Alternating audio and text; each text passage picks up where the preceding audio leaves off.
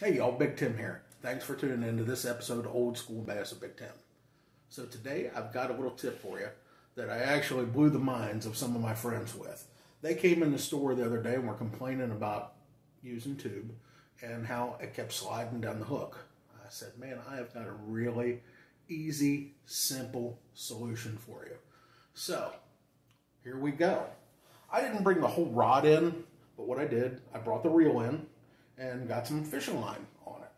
Okay, so this is going to represent our rod, and this is going to be the line. You thread your sinker of choice on the line, whichever it is. This is for Texas rig tube, by the way. So you can put a bobber stopper in front of it if you'd like, or whatever else if you want it to be free floating sinker. However you want to do it. This is the biggest, most important part. The next thing you get is a swivel. There, it's in focus better. Just an old-fashioned barrel swivel. And I generally have different sizes in there because I love the Carolina rig, so I have different sizes of swivels in there. But this is a bigger tube, so we're going to use a bigger swivel. You may adjust the size of the swivel depending on the bait that you're going to use.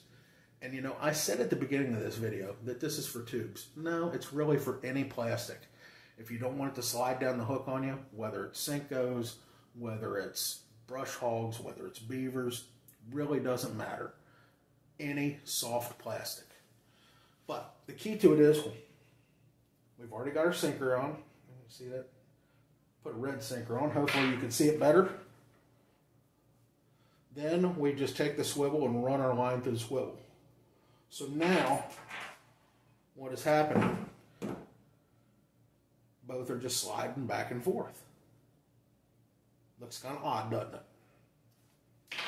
But then we tie our hook on. However, whatever knot you use, most of the time I use a Palomar knot.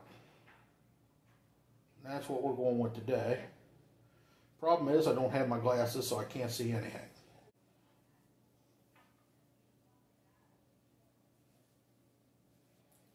So, this is our Palomar knot. I did a really bad job of it. Most of the time you take your clippers and take your tag end off, but I still got good teeth. So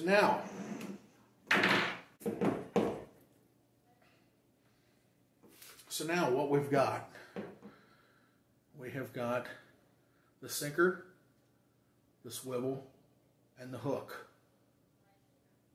All free floating sinker and swivel. Now we take our tube. And if you ask what tube this is an old, probably 10 or maybe even 15 years old. This is an old Yum, I think they called it Ferocious series, an alewife. I don't think you can find it anymore, but you might. Pretty neat little tube. But you just take your tube and thread it on like you normally would. I generally go dead center, down to the curve of the hook, angle it out. And this is where things get interesting. You thread that puppy up on there. Now, you take your swivel on slack line and run the other end of the swivel up through that hook.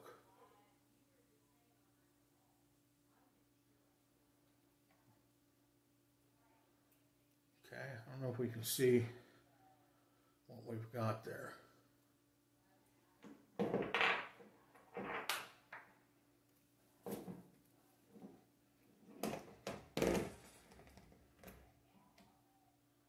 That's what it ends up looking like.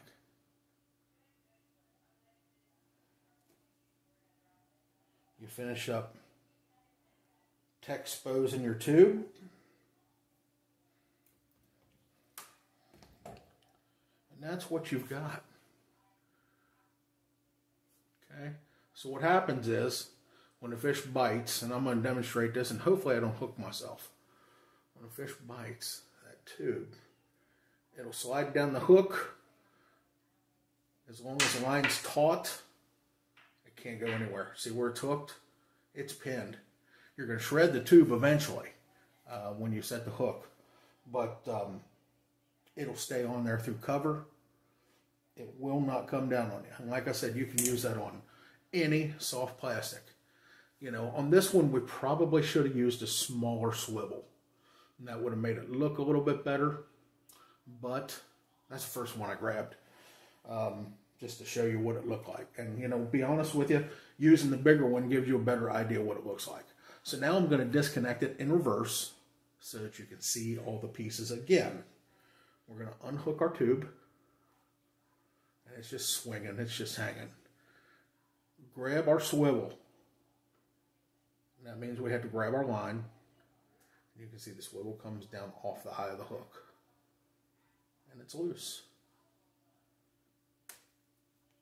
Okay. Loose line helps with this. Run it down through the hook. Or run the hook through the swivel, I should say. And that's it. So I hope this helps you out. Hope this catches some more fish. And if you like this tip and you haven't already subscribed, please do so. And share with your friends. You know, we're always trying to grow the channel and get more views and more people watching. So thanks for tuning in, and we'll catch you the next time.